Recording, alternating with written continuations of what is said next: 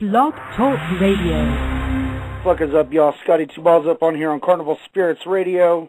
Today we have a very special guest, Jigsaw. You are on the line. What up, How you doing, man? Oh, I'm good. What about y'all? I'm doing pretty good. Thank you so much for taking time out of your day to do this interview. It's great to have you on here. Give more people a little chance to get into some of your background and just to get you out there more, because dope music you put out, people need to hear more shit. Right. There's a lot of underground music that people just don't know about. Why don't you give listeners a little brief history of Jigsaw, like how you came about? All right, this is how it started out. You know, I was, actually I went to school with, Eshawn, M. Proof, you know, all them cats, all the East Side cats, and, you know, we was in Osborne High, and you know, I was up beatboxing. You know, I used to beatbox and all that stuff, so I used to beat on the table, beatbox or whatever, while they flowed or whatever. And, you know, that's that Detroit sound right there. That's where it started, that underground music. You know, it started here with Eshawn, with the Wicked. And, you know, it branched off to, you know, we had a couple gangster people who got signed, you know, and this and that. So, you know, my whole field was it to keep it Detroit. So, you know, I started doing the underground music, hooked up with King Gordy. King Gordy gave me the pass, and it was on from there. Love King Gordy. Been following him for a minute. And thank goodness, because actually King Gordy is what brought me to hearing your shit. So much love to Gordy for that. Oh, yeah. So when did you start rapping? What's this, 2013? I started like 95.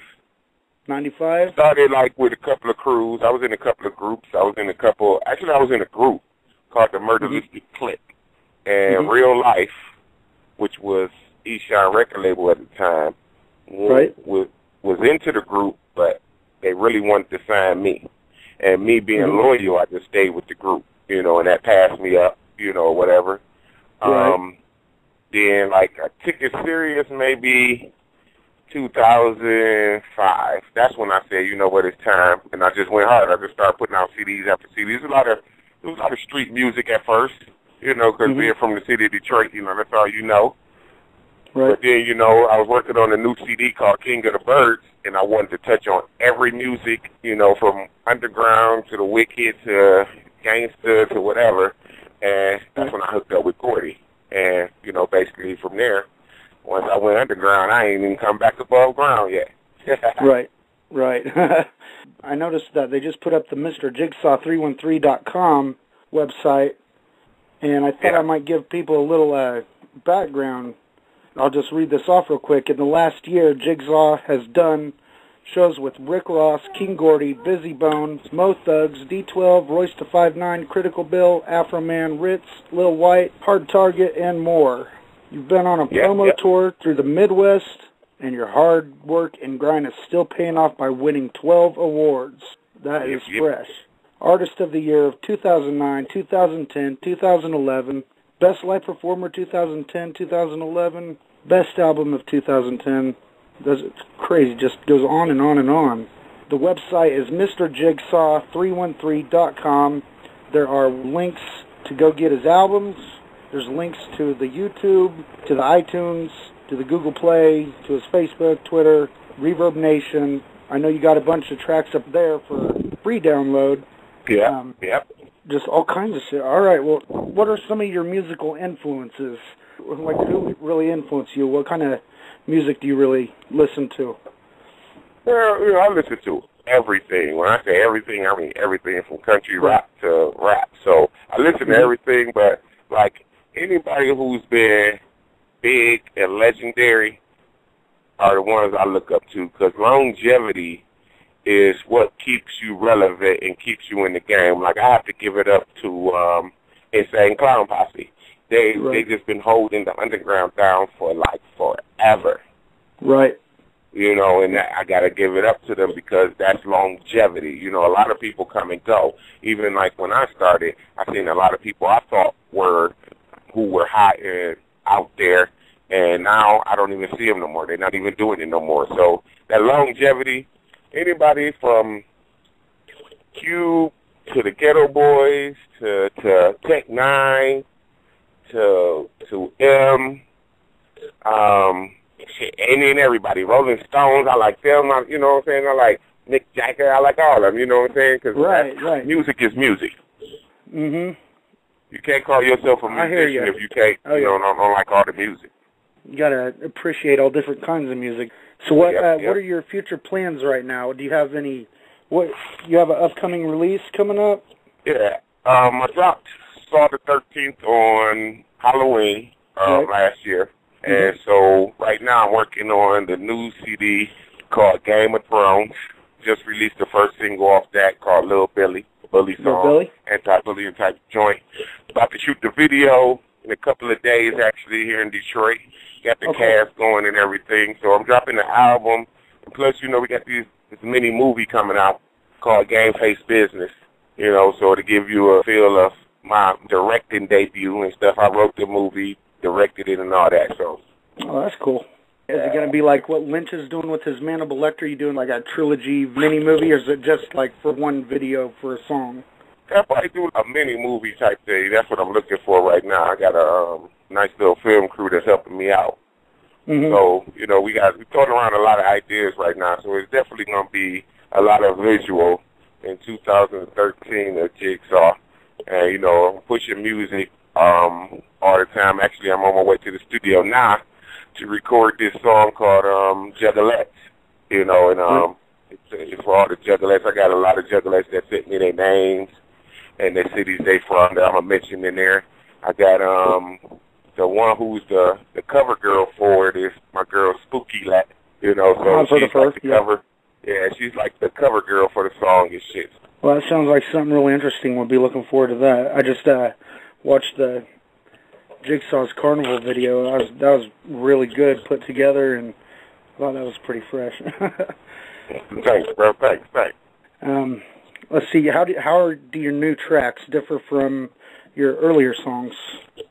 Well, the earlier songs was more, how can I put it, more wicked, more on the blood, gory side. I'm going to have those tracks, but actually the whole concept behind it is I'm coming for the throne. I'm about to be the new face of horrorcore. That's my thing. That's my whole gimmick. That's my whole run right there. The new face of horrorcore. So see these Game of Thrones, and I'm coming for the throne. I want to be at the top. So I'm going to give them a variety of all kind of music. I'm going to touch on a lot of stuff that I didn't touch on the first CD.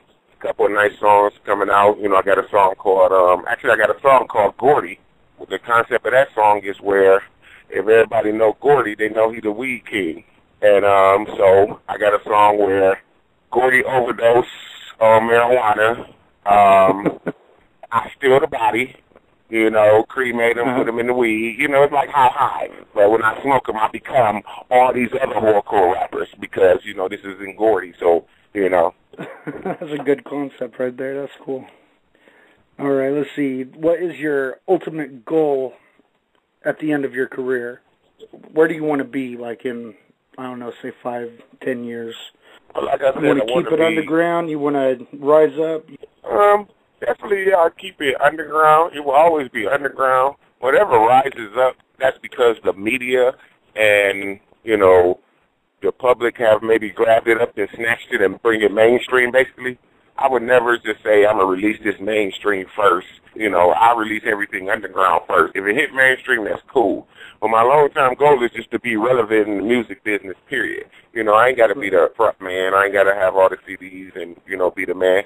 I like helping other artists. I like sharing things with, like, a lot of local artists here in Detroit. I share a lot of my wisdom with them, about the business and how you can get paid. I know a lot of the behind-the-scenes things. So that'll be my thing. I will always be a part of music.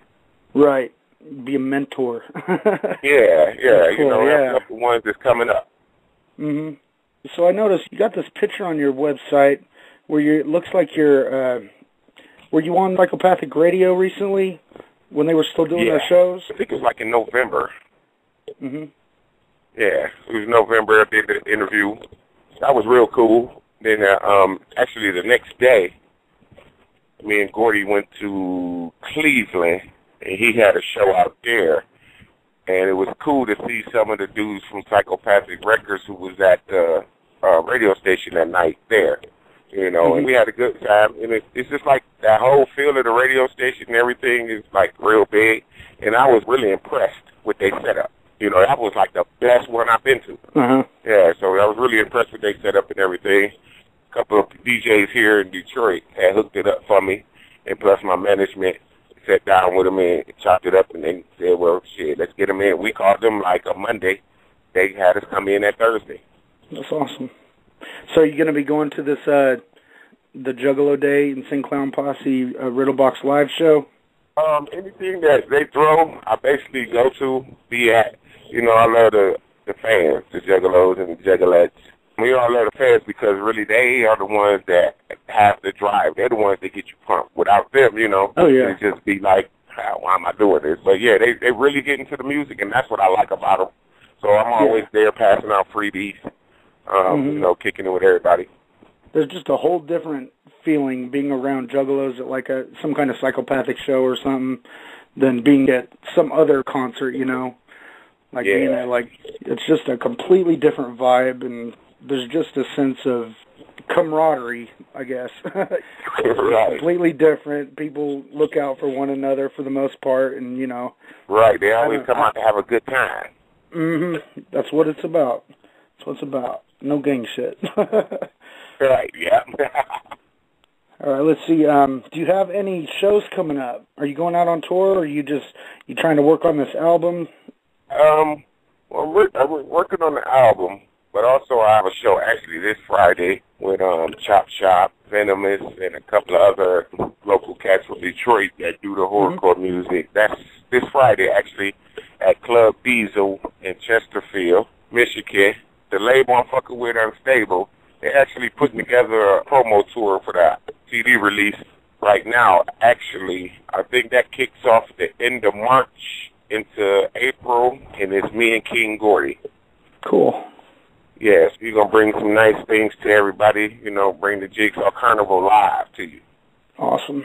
Have you played The Gathering yet? Have you Not been yet. able to play the stage? Any plans on doing that in the near future? Oh, yeah. Actually, I plan on doing it this year. This year? That's cool. Yeah, that's my goal. That's my goal, because I got a lot of people. I know this gathering last year had a whole bunch of, how can I say, local acts from different cities. But it was a lot from Detroit City, finally, because this is where it started. And I see that ICP and the whole crew over there, they starting to pay attention. And they know it's relevant. You have all those 3 or 4 days, and you have big stars that played it years constantly in a row. They're not going to show up no more. They didn't got the feel of it. They don't care. You know, right. You know, they sending them deposits. They just keep them and going about their business. They, you know, come up with any kind of excuse why they wasn't there. So the new cats are so eager to do it. The fans going to love it because we have a lot to bring. I just feel like this. I know how the gathering works. I know you started off on the small stages, the little underground stages and all that shit, and work to the big stage. I guarantee this. This is why I'm a very competitive person. I'm going to bring a show that's so fucking amazing to the gathering on the little stage that they're going to have to move me to the big stage the same day and tell me to do it again. Because that's how awesome the show's going to be. Yeah, so that's the plan right there. I can't fit on this little stage. Right. Oh, yeah, get me off this stage. I can't do my shit. Yeah, so they're going to be like, oh, man, you know, the crowd keeps asking for him. We got to move him to the big stage. So you are with Unstable right now? Yes, right now I'm with Unstable. We got a nice little hookup going. You know, I've been messing with them. Actually, I've been messing with them. I knew them for about 3 or 4 years, actually. Wow. And recently, you know, they reached out to me. They threw a show out here in Warren, Michigan, and me and Gordy rocked out on it. And after that, they was trying to get me to come over to the label. So I finally decided to, you know, see what they was doing. You know, I like to work over there. I like what they're doing. They're definitely good with the booking the tours and making sure you on point with a lot of stuff. Me, I'm one of those ones that don't sit around and wait for no one. And that's just me. You know, even if I was on Def Jam, it wouldn't matter. I would still do me. because that's just me. Because what I put into it, they put into it, that just make it, you know, double the pleasure and shit. Right. Yeah. Whatever you put into it is what you're going to get out of it. You can't wait around for nobody to do it for you. But right, yeah, right. That's cool. Yeah, Unstable's been really cool, and they're really good people over there. So let's see them. How many albums do you have out right now?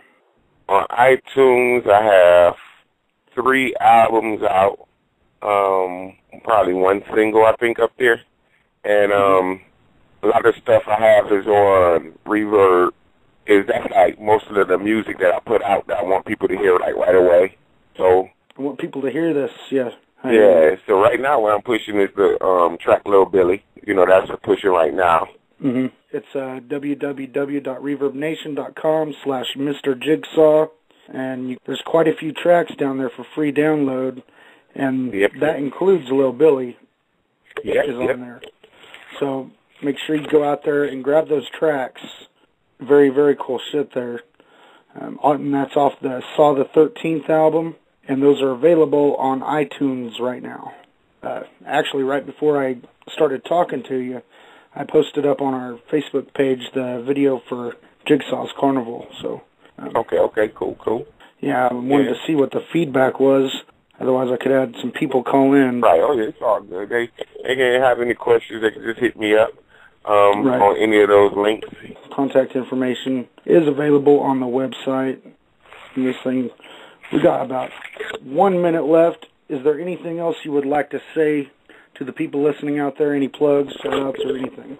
Oh, yeah. I want to shout out everybody who support Jigsaw. Looking for Jigsaw to come to a city near you real soon. And remember, the Game of Thrones, it drops this spring, so make sure y'all hear about it. Y'all will see about it. Hit me up on Facebook, Mr. Jigsaw, New Face of Horrorcore. And y'all just pay attention and keep them binoculars on me because I'm about to go live. Hell yeah, man. Well, I appreciate it so much. Thank you for being on the air with us.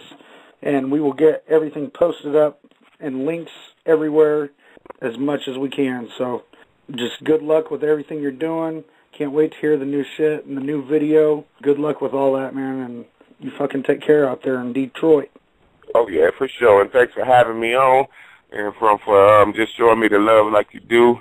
When I drop all of my new exclusives, I'll make sure you get it first so you can drop it. All right, man. Thanks a lot. Appreciate it. For sure, man. Bye, bro.